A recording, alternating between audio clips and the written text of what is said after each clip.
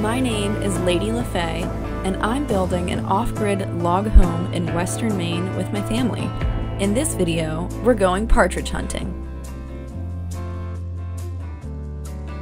The ruffed grouse is a game bird local to the region of North America and Canada. They are typically brown with a reddish or grayish phenotype. In New England, the local term for them is partridge, even though the ruffed grouse is technically not a member of the partridge family. These birds are delicious, and each breast contains about 22 grams of protein and less than 1 gram of fat. Ruffed grouse are well known for the sonic boom created by their wings when they flush, aka fly away. They use the sonic boom effect to drum in order to attract mates and establish territory. Instead of a bird song, they use the sonic beating of their wings. If you're ever in the forest and it sounds like someone is trying and failing to start a lawnmower off in the distance, then it could be a partridge. These birds like a habitat of dense forest with frequent clearings. They like to wake up and eat a big breakfast of ferns, maple seeds, and other vegetation, then go find a quiet and safe bush to slowly digest. They also enjoy clearings to sun their feathers and are often found right on the edge of the forest where they can easily run or fly to safety in case a predator shows up.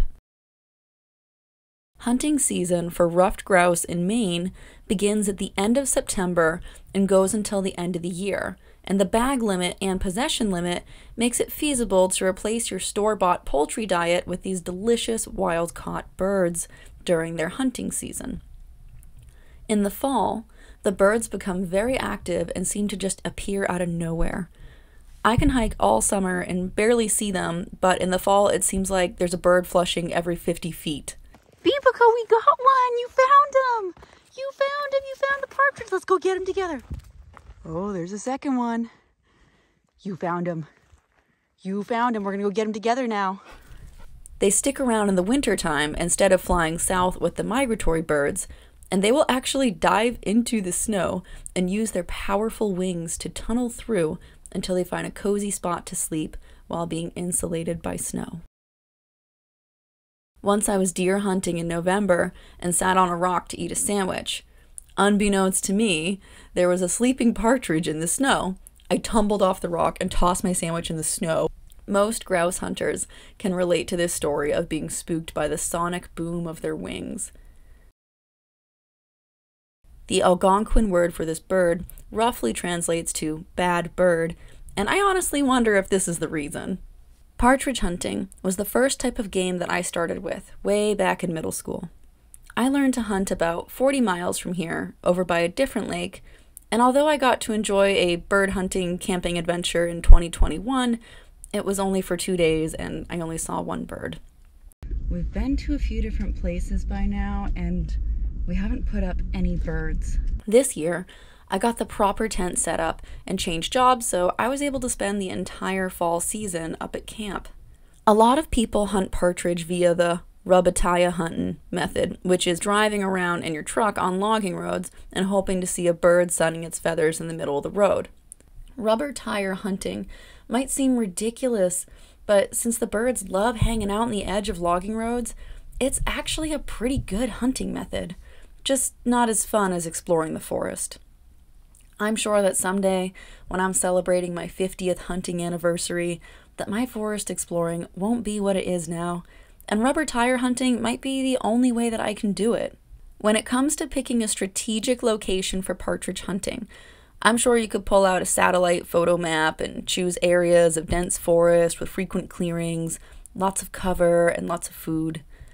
But I found that when I go exploring and I find one of those really special, really beautiful places, that nature seems to think so too.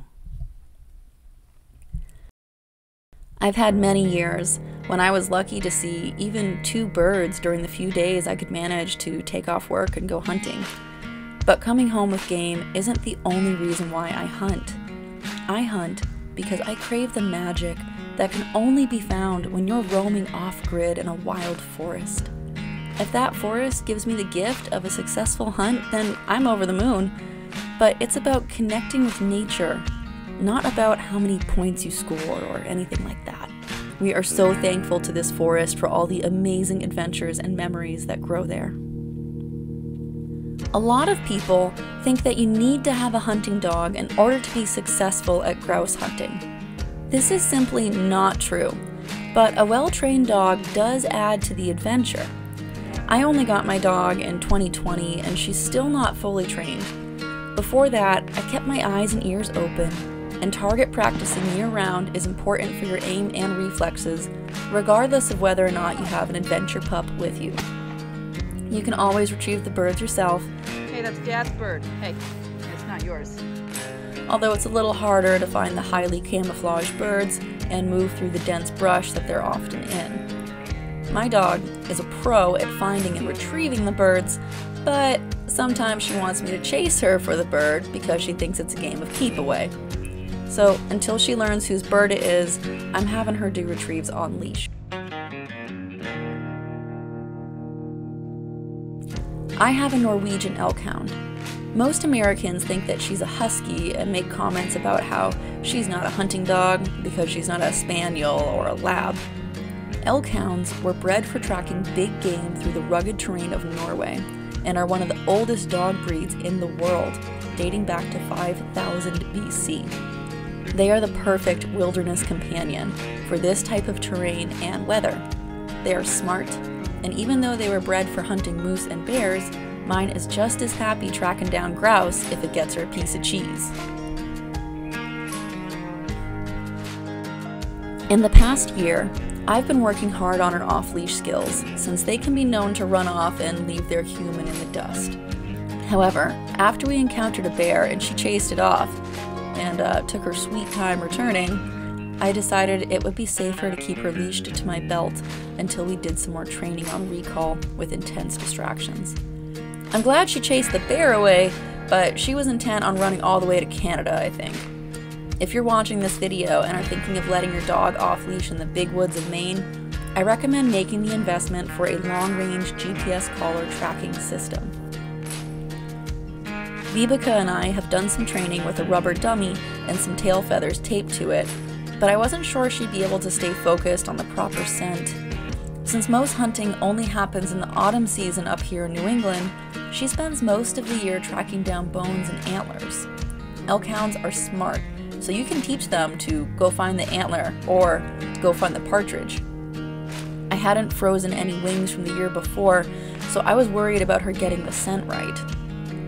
Fortunately, one morning we were going for our pre-hunting stroll through the neighborhood, I guess you could call the collection of camps along the lakeshore neighborhood, and we flushed grouse like every 20 feet. She got a big sniff of what they smell like, saw my excitement, and figured out right then and there that she was going to get to eat a whole package of Vermont Cabot cheese. I drove the logging roads until I got to the spot. An overgrown logging road that stretched on for a couple of miles before petering out into a field, and then a short path to the lakeshore. I was hunting solo that day and had slept in through the brisk fall morning. Fortunately, these birds don't really come out till the sun does, so it's not the kind of hunting that requires a 4 a.m. wake-up. Vibeke and I walked slowly, scanning the areas for any movement. About halfway down the road, I heard a rustling and Vibeke went laser-focused stare on a shrub in the woods. I saw a bird walk out and took my first shot of the season, and I didn't miss. Vibeke, we got one! You found him! You found him! You found the partridge! Let's go get him together! Oh, there's a second one.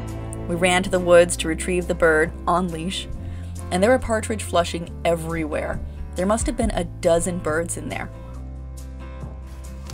Oh, there's another one. A faster hunter would have reloaded or at least taken the second shot, but I was way too excited to even just have one bird at the beginning of the day. And Vibeke got her cheese.